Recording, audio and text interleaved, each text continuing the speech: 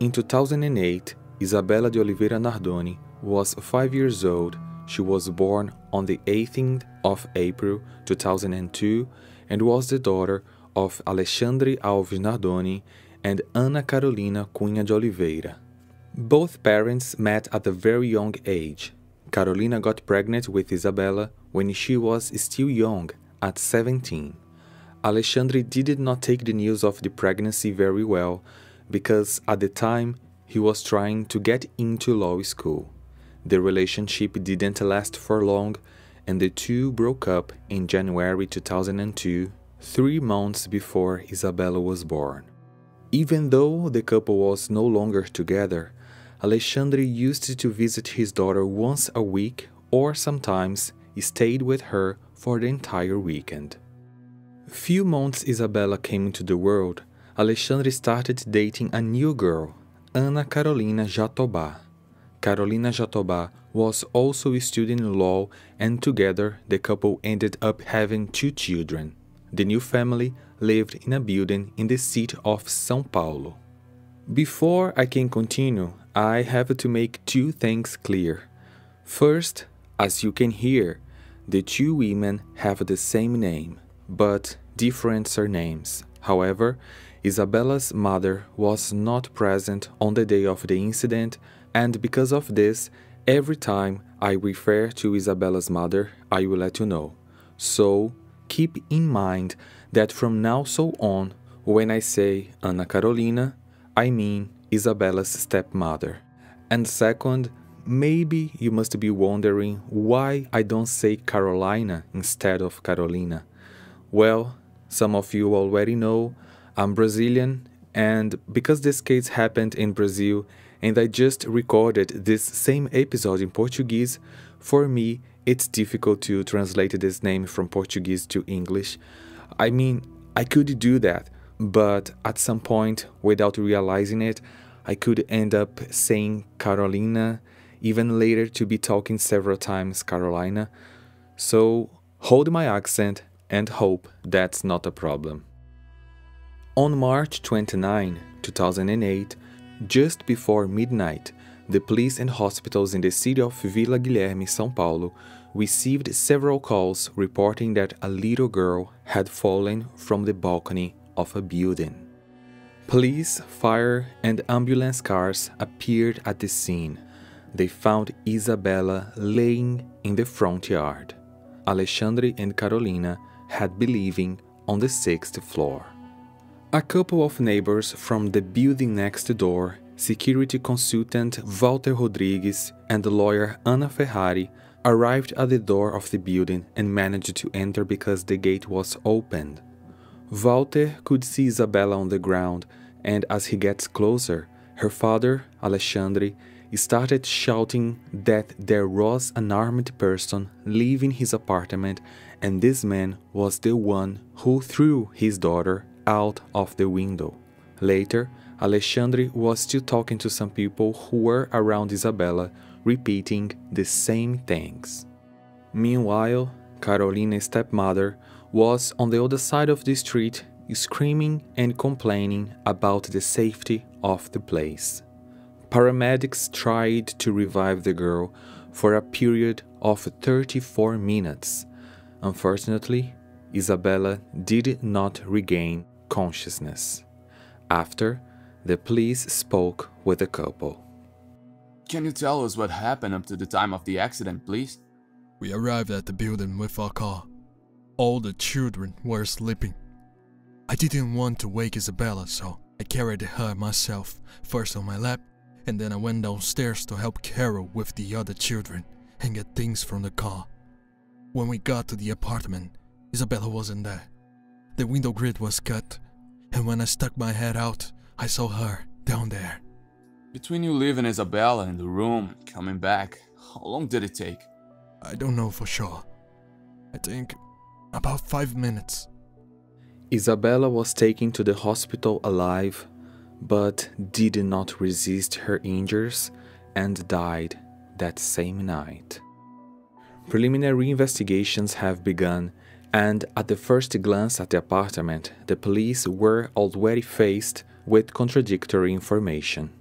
The door was not broken into, as Alexandre had previously told the witnesses.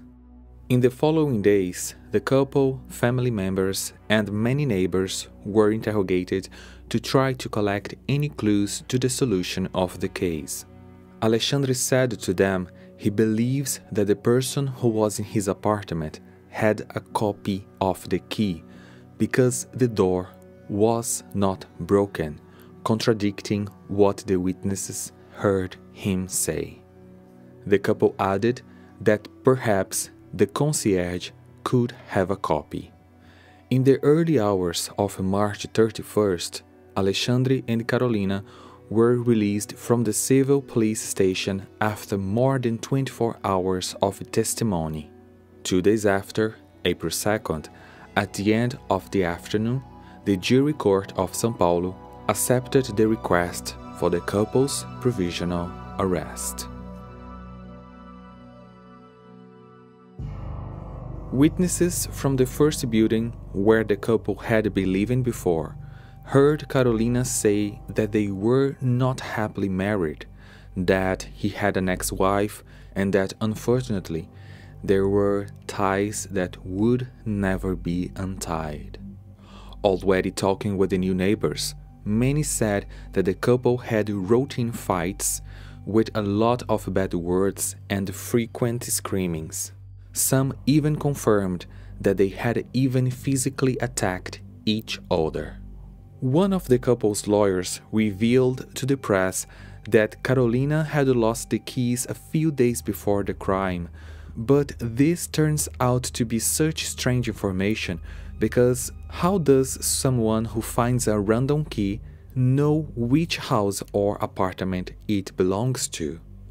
2 calls were made from the landline at the couple's apartment. This happened between the incident and the arrival of the first police cars. The first call that happened at 23 hours 50 minutes and 32 seconds was made for Carolina's father and lasted 32 seconds, and the second call, made at 23 hours 51 minutes and 9 seconds to Alexandre's father, Antônio Nardoni, lawyer, lasted 29 seconds. Despite the competent bodies having received dozens of calls, none of them were made by either Alexandre or Ana Carolina. The expertise made by the police says that the balcony protection net was cut intentionally and that the cut rail belongs to Isabella's brother's room and not in the room where they said she was put to sleep. Likes of Isabella's blood were found in Alexandre's car, one of the pieces of evidence that she had arrived at the building injured. There were also drops of blood from the front door of the apartment, on the floor of the brother's room, and on the bed next to the window. They also found drops on one of Alexandre's slippers and on one of Carolina's shoes. All drops were visible, but the couple did not talk about it at any point in the dispositions. Security camera footage from a supermarket shows the couple with their children minutes before the incident. Isabella didn't seem hurt, so something happened between the shopping and the incident. On Alexandre's shirt, stains of vomit that were identified as Isabella's and the mark of the protection net. Alexandre had already informed the police that he had put his head out of the window, but the force of the pressure exerted on the net left marks that, according to analysis, would only be possible if the person had pressed the body firmly against the protection net. Slipper marks, compatible with the ones Alexandre wore on the day of the incident, were found on the mattresses beside the window. A blood stain next to the sofa was removed by someone but identified using forensic equipment. The prosecutor assigned to the case stated that the evidence clearly indicates that they were talking about a crime and that the crime scene had been tampered with. The reports say that Isabella was struggled and had fainted. Marks on her neck were compatible with the size of her stepmother Carolina's hands. No strangers were seen in the building. The chance that the third person had committed the crime was completely ruled out. Isabella's mother, Ana Carolina Cunha, did not make public appearances during the investigations and restricted herself to giving her statements to the police. In one of them, she says that in her conception, she believes that Alexandre and Ana Carolina Jatobá could be somehow involved in what had happened. The police chief in charge stated that there were 3 points that, in his opinion, were more nebulous: the absence of a break-in in the house, the fact that nothing was missing among the couple's belongings, and finally, there was no indication that someone unknown had been in the house or in the building. After these and other surveys, Alexandre and Carolina were called to testify again on April the 18th, coincidentally the day Isabella would have turned 6 years old. Was your shirt dirty on the day of the incident? No, was not. But Isabella's vomit was found. How did that happen? I don't know. I didn't see her throw up at all. The vomiting occurred after a response from her organism as a defense reaction while she was being asphyxiated. Don't you know anything about it? No, I don't know how it was found on my shirt. And regarding Isabella's bloodstains, how did that happen? I can't explain how it happened either. I carried her in my arms to the bedroom and she had no injuries. When I returned to the apartment after having been on the ground floor, I saw a drop in the boy's room, one on the sheet and the little on the window screen. The experts found blood on the floor of the living room, on the side of the sofa, but that trace was cleaned up. It was only identified with the use of luminol by the investigation team. Do you know anything about this? No, sir. I have not seen or cleaned it. I think whoever did this could have been the same person who went there to commit this crime. A drop of blood was also found on the right foot of your wife's shoe, and it was also confirmed that this blood is Isabella's. Do you know anything about this? Of course not, sir. About the footprint of your slipper on the bedsheet, next to the window from where Isabella was thrown. Can you say anything about that? I don't usually step on the bed with the shoes that come from the street, but I only did that to reach the window and closing it. A child safety window protection net mark was also found on your shirt. Can you explain to us how this happened? I don't know. Regarding the moment you left Isabella at your apartment to go down to the garage again and help Ana Carolina until you returned to the apartment when Isabella was no longer there, how long did that take? Well, I think it was about 20 minutes. 20 minutes? This is not what you said to the police on your first statement. I don't remember exactly. According to your car's tracker record, the duration between the moment the engine was turned off and the first distress call made by a third party lasted 13 minutes. So there's no way you could have spent 20 minutes in that interval. Right. It may have been 13 minutes. But in the interval, I believe someone entered the apartment without breaking down the door, using a copy of a key, hurt Isabella, suffocated her, cut the protective screen, cleaned the blood, disappeared with the material he used to cut the screen, left the apartment and locked the door. Later, Carolina Jatobá was heard. My relationship with Isabella was great. We were close. I never had to scold her. Can you say anything about Isabella's injuries? I don't know. I didn't see her hurt at all before the fall. Bloodstains were found in the car. Can you give us any information about it? I don't know how to explain how this blood was found. Isabella's blood stain was also found on the right foot of your shoe. Can you tell us how that happened? Impossible. There is no way forensics could have found blood on my shoe. I arrived at the apartment wearing a clog. I left them in the kitchen, and after we realized what happened, I left the apartment barefoot. This shoe in question that is in the expert report, I only wore it in Guarulhos at my parents' house, and that was later. I really don't know how Isabella's blood ended up on that shoe. Isabella's vomit was found on your husband's shirt. Can you tell us how that happened? I don't know. Can you explain anything about the bloodstains that were cleaned in the apartment? I can't explain. I wasn't the one who cleaned it. The marks on Isabella's neck resemble the size of your hands.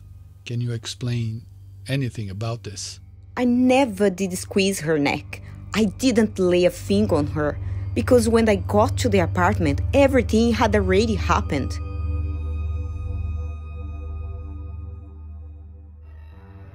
In the course of investigations, it was discovered that the first thing the boys' grandmother did, it's not clear if it was Alexandre or Carolina's mother, was remove the other two children from the house. The police understood that it was an act of protection to keep them away from their parents, because what better place could the children be if not next to the parents? In the service area of the apartment, a diaper was found inside a bucket as if it had been cleaned, which completely contrasted with the rest of the house, which was compared to a messy and filthy place. For example, food-stained shirts and urine and feces-stained shorts were strewn about, but the diaper that contained Isabella's blood sample was clean inside the bucket. The version that the investigation created to take it to trial was as follows. In the parking lot of the building, the three kids were probably fighting in the car, and Carolina stressed hold Isabella's neck, the only one that wasn't her kid, and after hit her, probably holding the house keys, and that made her forehead become hurt. Isabella started screaming in pain so that she would stop calling the attention of the neighbors. Alexandre decided to shut the girl up. With a diaper in his hand, he covered her mouth, the same diaper that was later found clean in the apartment. Alexandre took Isabella to the apartment like that, preventing her from breathing properly. When he gets there, he throws her on the couch, but Isabella falls to the floor. At that moment, she vomited and apparently wasn't breathing. Doctors believe she was still alive, but as Alexandre and Carolina believed she wasn't, they decided to create a scenario where someone had entered the property and taken her life. So they opened the window's safety net and simply released Isabella from the 6th floor. As the surviving siblings could not testify to the police as adults, they received specialized care with psychologists so that they gradually felt at ease and talked about the day of the incident. The most striking part was when one of them was asked what had happened to Isabella, and the child said, "Daddy threw her out the window and she turned into an angel." The police version, along with the brother's testimony, were taken to trial, and in the end, Alexandre Nardoni and Ana Carolina Jatobá both failed to prove their innocence, and the jury found the couple guilty of a triple aggravated homicide. Because the girl was suffocated, considered a bit cruel, had no chance of defense because she was unconscious when she fell out of the window, and because the homicide was committed with the purpose of hiding the previous aggression. Alexandre was sentenced to 31 years, 1 month and 10 days in prison. During his sentence, he worked in prison setting up school desks for public schools, doing guarding, laundry and cleaning work. On November 5th, 2019, he got the right to parole and got a job as a general helper. He can leave the prison to work, but always need to come back to sleep there. Ana Carolina was sentenced to 26 years and 8 months in prison. She works as seamstress in the prison and also got approval to have her sentence served in a semi-open regime, with the right to leave prison for 5 days per year to visit her family. What became intriguing during her imprisonment was that Ana Carolina made friends with other prisoners, and one of them was the mastermind of a crime that also shocked Brazil in the early 2000s. Suzanne von Richthofen, aged 19, ordered the execution of their own parents within their own home. I will bring this case to you soon. Nowadays, it's possible to see that Ana Carolina and Suzanne von Richthofen are friends and have already been spotted together several times in prison. Due to the distance restrictions adopted in 2020 for the safety of the population's health, the penitentiary started to adopt the use of video calls between the detainees and their lawyers.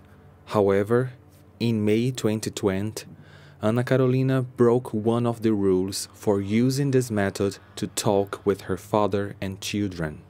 With that, she lost the right to the semi-open regime and are not allowed to leave prison anymore. Although Ana Carolina de Oliveira, Isabella's mother, does not appear much in the media to talk about the case, as it is clear how much it hurt her, what we know is that she got married and has 2 children, a boy named Miguel, 6 years old, and a girl named Maria, 3 years old.